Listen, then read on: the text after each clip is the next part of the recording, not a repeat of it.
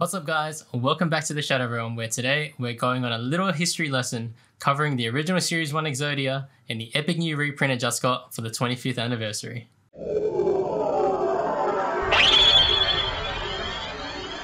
Alright, what's up guys? Yes, today we will be opening up a box of the new YuGiOh OCG Premium Pack Quarter Century Edition. Now, there are multiple cool and unique things about this set. However, in today's video I want to focus on one thing in particular, that being the ultra rare Exodia the Forbidden One in the Series 1 layout which you can pull in this set. Alright guys, so if you're not familiar, the Series 1 layout refers to the very first layout for YuGiOh cards used by Konami in the original card game, or OCG. These were also seen in the Japanese anime. The same cards that were printed were the same ones that showed up on screen. Among other things, the Series 1 cards are characterized by the large centered card image, two equal width boxes underneath the card art, one on the left for the card text and one on the right for the monster's attack and defense, with the three Japanese characters showing attack strength and defense strength. There was also a distinct lack of any set codes, as well as no Eye of Anubis hologram in the bottom right. So now that we have that out of the way, we can talk about Exodia. So, Exodia the Forbidden One. Not only one card, but 5 separate pieces. Cards so powerful that if any duelists were either skilled enough or lucky enough to draw all 5 cards in their hands, they could instantly end and win the duel. This was the first alternative and automatic win condition in Yu-Gi-Oh! Made legendary by Yugi himself in episode 1 of Duel Monsters when he defeats Seto Kaiba, and not 1, not 2, but 3 Blue Eyes White Dragons by believing in the heart of the cards and drawing all 5 pieces of Exodia.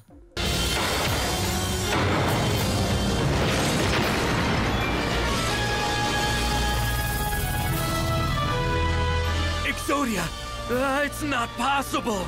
No one's ever been able to call him! Exodia! Obliterate!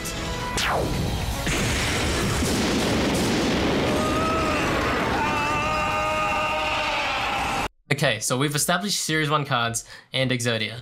Now we have to go back in time 25 years to 1999. Rewind to 1999 with the start of the OCG. Konami decided that the awesome power of the 5 pieces of Exodia was just too much to be contained in one set. Therefore, they decided to stagger the release of each piece of Exodia in 5 different sets throughout the year. Starting off with the left leg of the Forbidden One. The original Series 1 left leg in ultra rare rarity was first released on May 27th, 1999 in the Volume 3 booster pack. Remember this date, May 27th, because it's going to be important later in this video. Next up, the right leg of the Forbidden One was released 2 months later on July 22nd, 1999 in the Volume 4 booster pack. Next, the right arm of the Forbidden One was released in, you guessed it, Volume no wait, actually the right arm and the left arm were released as promo cards in the Yu-Gi-Oh! Duel Monsters 2, Dark Duel Stories Game Guide 1 and Game Guide 2 respectively. These were small guides that contained information and strategies for the Japanese Dark Duel Stories Game Boy Color game. So this is the actual Dark Duel Stories 2 Game Boy Color game. I picked this up on one of my recent trips to Japan. It was all of 110 yen, which is about $1. So this was the original game in which the cards were included in the game guide that accompanied this Game Boy Color game. If you guys are interested in all and seeing the other stuff that I found during my Yu-Gi-Oh! Trips to Japan, let me know and I might make a video in the future. Moving on, last but not least was Exodia the Forbidden One itself, the headpiece, if you will. The original Series 1 ultra rare Exodia was released in the original OCG Premium Pack. This pack was sold at the legendary and perhaps infamous now Tokyo Dome tournament on August 26, 1999. Now an entire video could really be made just dedicated to the release of the Premium Pack and the original Tokyo Dome tournament, but that's not really the point of this video. In short, just know that Konami way underestimated the demand for Premium Pack. The short supply led to a riot breaking out at the Tokyo Dome Stadium, with 2 people being hospitalized, and is kind of an infamous event now.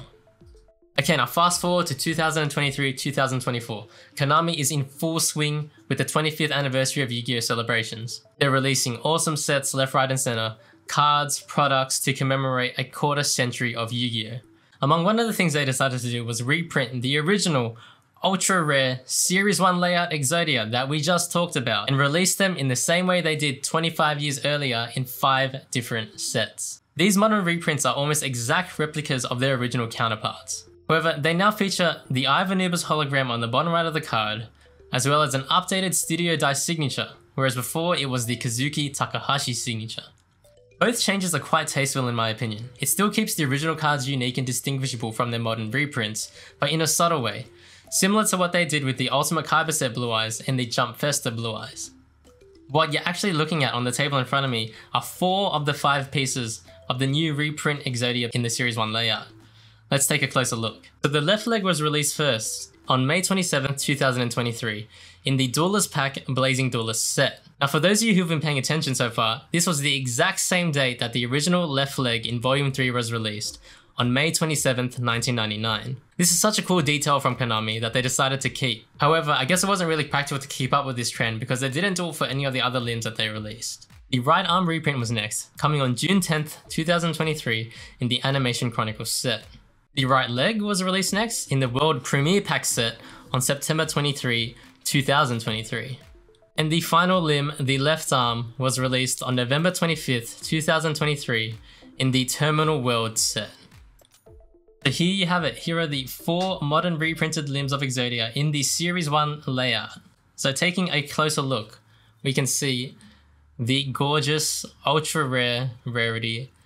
The quality of these cards are just amazing from the OCG. The foiling is just amazing. And as you can see, we have that beautiful Series 1 layout with the perfectly centered card artwork, perfectly even text box and attack and defense box. And here with that little update with the Ionubis hologram in the bottom right and that longer signature.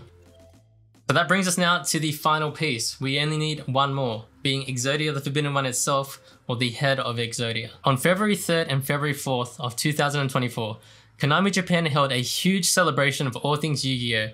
At the now historic Tokyo Dome Stadium. The event across 2 days featured small tournaments, live orchestras playing music from the show, reenactment of iconic duels, appearances from voice actors, pop-up displays, mini-games, there was a movie theater, they debuted the YuGiOh VR experience. It was a huge event. Many awesome products were also created and released for the quarter century Tokyo Dome event. Now Strictly Sealed already has done a video covering all of these awesome products that they released for the event, so definitely go over to his channel and check out that video if you're interested. But of course, one of the products they released was the Premium Pack Legend of the Duelist Quarter Century Edition. Now, like I mentioned at the beginning of the video, there are so many reasons why this set is just so epic. And it's really one of the best releases Konami has done. So not only were the original 10 cards in Premium Pack reprinted in the set, but they also added 8 additional cards. The 8 cards they added were the prize cards and attendance cards given out at the original 1999 Tokyo Dome tournament, like the first place secret rare Series 1 Blue Eyes Ultimate Dragon. So these cards haven't been seen for 25 years. On top of this, almost all of the cards in the set can be pulled in 5 different rarities, including quarter century secret rare and some never before seen rarities made just for this reprint. Now again, in that same Strictly Sealed video I mentioned, he does a great job of breaking down the cards in the set and their rarities, so please go check out his video. But I'm getting sidetracked. This video is about Exodia. And of course, in this new Premium Pack Quarter Century Edition is the final ultra rare Series 1 reprint piece of Exodia that we need. And that's what we're going to try to pull today. Alright guys, so I hope you enjoyed that little intro and history lesson. So here we have the 25th anniversary Premium Pack Quarter Century Edition. And of course, we are searching for that final piece of Exodia. Now before we get into the box, the other 4 limbs that you just saw, I don't think they were actually very hard to pull out of their respective sets, the ones I just went over and mentioned. They're actually pretty reasonably priced on the aftermarket. They go for about 20 to 30 bucks each. At the time I thought this was an awesome idea and decision by Konami, not to make them crazy hard to pull. It keeps the cards affordable, it lets the collectors collect the original Exodia again. Yeah, it's a celebration for the 25th anniversary. Just an awesome idea really. So the 4 pieces that I have, the ones you just saw, I bought those as singles for about $20 to $30 each. I didn't pull those myself. Now fast forward to Premium Pack Quarter Century Edition. I was expecting something along the same lines. I wasn't expecting the head to be hard to pull. I was expecting maybe it'll be 50 bucks on the aftermarket. But for some unknown reason, Konami decided to short print the head and make it sort of like the chase card of the set. So the head actually goes for about $300 to $400 on the aftermarket right now, which is just insane and crazy. I understand it's the final piece of Exodia, it's the ultimate piece, and you kind of want to make it special, but at the same time, it is the 25th anniversary of Yu-Gi-Oh! It's supposed to be a celebration. Why wouldn't you make it just as accessible as the other pieces that you released earlier so that fans and collectors could collect the entire set and relive that nostalgia. But hey, I guess it is what it is. Because of that fact, I'm not sure of our chances today because I only have one box. So the chances of pulling the head are not great if I'm going to be honest. Alright guys, so premium pack Legend of the Duelist Quarter Century Edition. Let's get this started. So this is the only box that I actually ordered. So we've got one box, one shot to pull the head of Exodia. So let's crack into this thing. Plastic off. And here we go. So we have 10 packs and 4 cards per pack.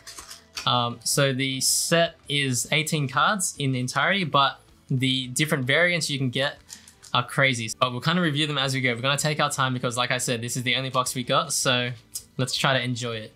Okay, so let's start with the first pack here. I wonder if I can open this in any way nice. It does have the long crimp on the top, so we'll try to open it from the bottom.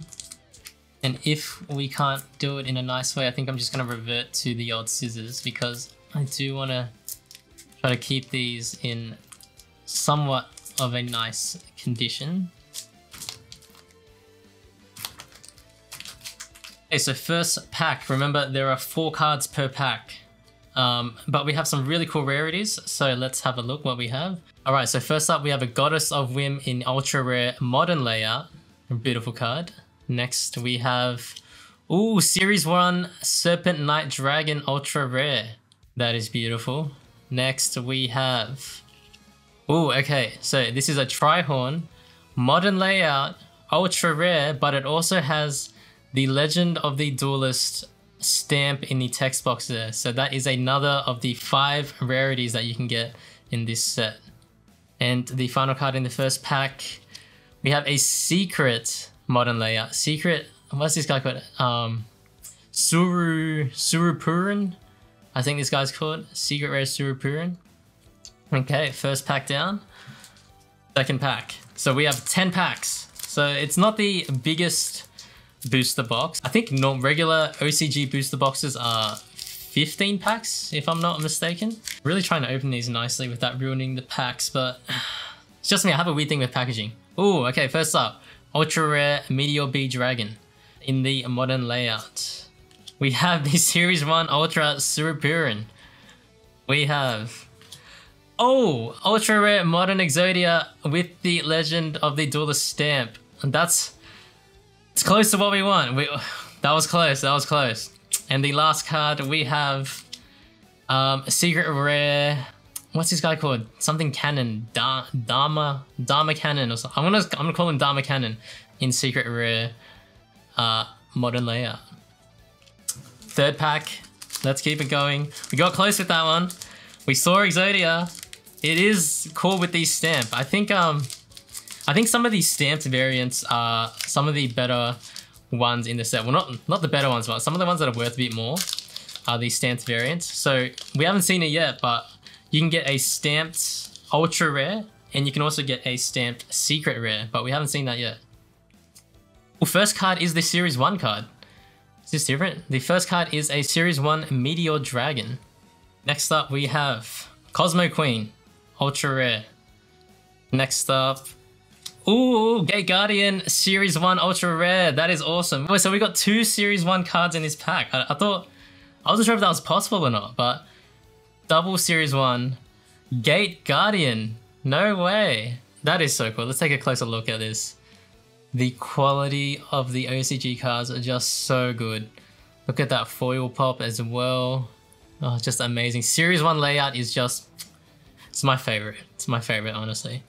The last card we have is, ooh, oh here, Speak of the Devil, Cosmo Queen, secret rare with the Legend of the Duelist stamp. So this is also definitely a very cool one as well. All right, next pack.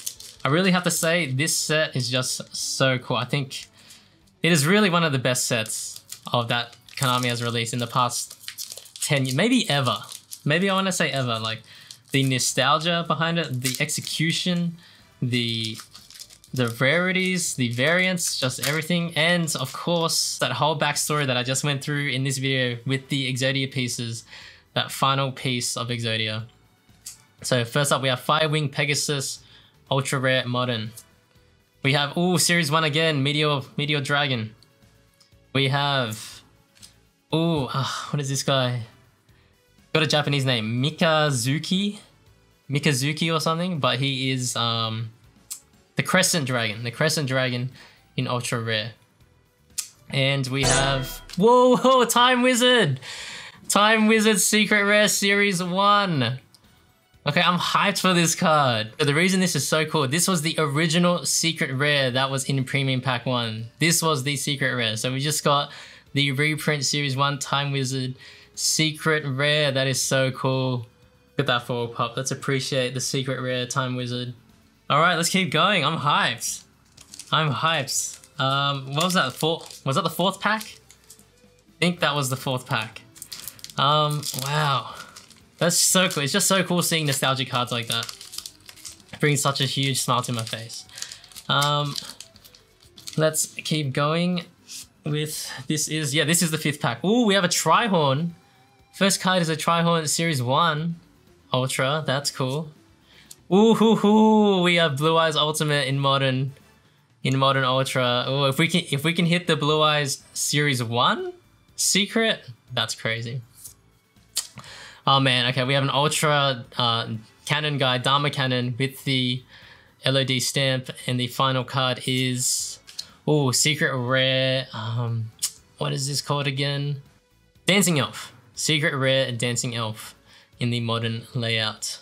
Alright, we're exactly halfway. We've done 5 packs, we have 5 packs left. Do we have potential for that Exodia, or will I be waiting? I don't know how long I'm gonna be waiting for the price of that to go down, but it's pretty crazy. $300 to $400. They must be really short printed. Now the actual original Exodia Head from the original premium pack isn't that expensive. It's not $300 to $400. It's like it's maybe, I think $200, or maybe in raw I think you can get them for under $100. But all right, well, I'm getting distracted. First up, we have a Firewing Pegasus Series 1. This is sick. Let's appreciate the ultra rare. So this was actually the 3rd place prize card in the original Tokyo Dome tournament. This is freaking awesome. We haven't seen this card in 25 years.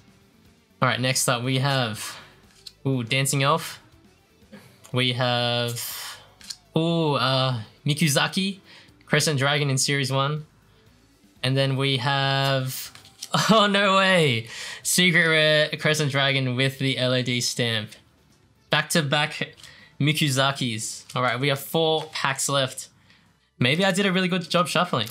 Maybe the Exodia Head is still waiting for us in one of these final packs. But let's wait and see. We have, oh, Series 1 Meteor Black Dragon. Speaking of the Firewing Pegasus that we just pulled, that was the 3rd place prize card in the original tournament.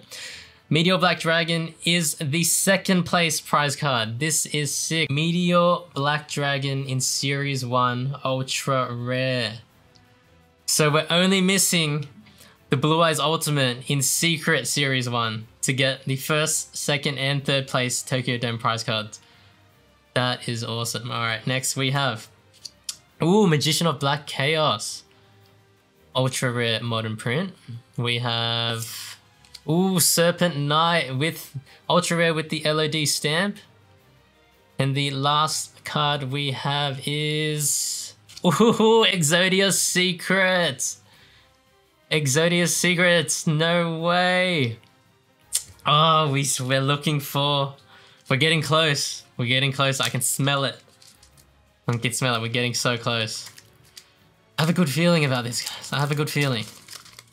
Okay, I'm doing a decent job of opening these without completely destroying them. They still look pretty good. Ooh, wow, this is the first Sengenjin we've got. The first Sengenjin is the Series 1 Ultra. That is awesome. I'm not complaining about that. But this was actually one of the participation cards for the original Tokyo Dome tournament. If you made it to the 2nd round of the tournament, this was the card that you got. Original Series 1 Sengenjin. That is awesome. That's the first Sengenjin in any kind of variant that we've seen today as well. We have Meteor Dragon in Ultra Rare Modern layout. Ooh, Cosmo Queen Series 1. That's cool. Always like to see Doesn't matter what card it is, if it's Series 1, I'm excited. And the last card we have is... Ooh, Meteor Black Dragon Secret with the Legend of the Duelist stamp. That is very cool as well. Alright, final 2 packs. Let's get into it. We actually haven't seen a quarter century secret rare.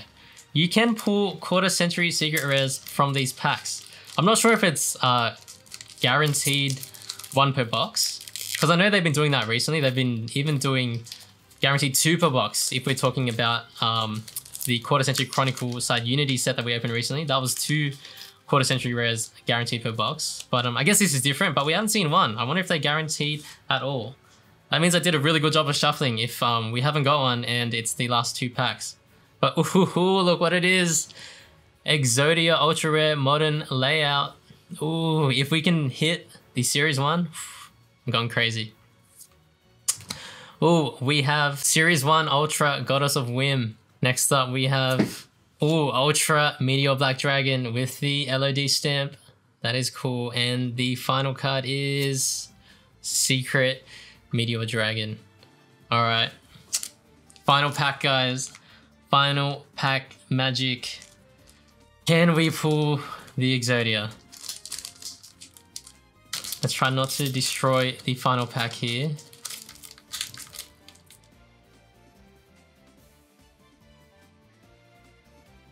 Oh, alright, we've got it open. The last pack really didn't want to open for us. Alright, what do we have? Last pack magic. Last pack magic. Oh, we haven't seen this card at all as well in the whole box. Frog the Gem Ultra Rare or Slime Toad. We have, ooh, Dancing Elf Series 1. We have Sengenjin Ultra Modern. And finally, the last card, last pack magic, we have... Oh, that's a quarter century! Our quarter century Cosmo Queen.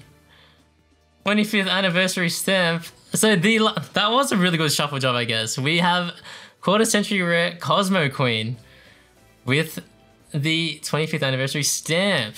Hey, that's pretty cool. That's not bad. Alright guys, so that's it. No Exodia for us. I guess I'm going to be waiting for the price to drop on the aftermarket. But let's do a little review here. Let's review the box. So we did get the awesome Series 1 Meteor Black Dragon and 5-Wing Pegasus. Really all this is going to do to me is want to make me go after that Series 1 Secret Rare Blue Eyes Ultimate Dragon, so I can have the first, second and third prize cards. So cool, but that's definitely awesome. The Secret Rare Time Wizard Series 1 was definitely an awesome pull. I love this thing. And of course our quarter century rare was the Cosmo Queen. Not the coolest one, but still a cool quarter century rare regardless. But yeah, no Exodia, unfortunately for us. We did get this one. We got the Ultra Rare Exodia with the LOD stamp in the box. I guess this one is going to have to keep my other Series 1 reprints company for now until I wait for the market to drop a bit on this guy.